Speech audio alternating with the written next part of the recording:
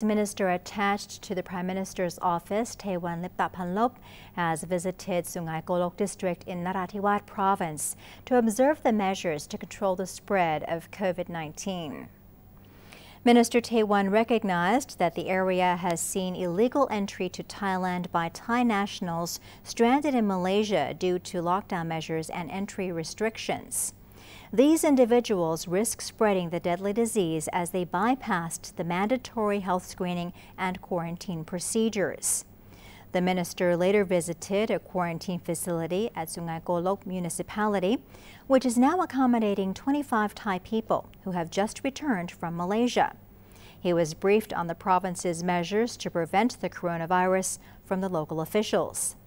Narathiwat province is now working with the military to facilitate Thai persons returning from Malaysia.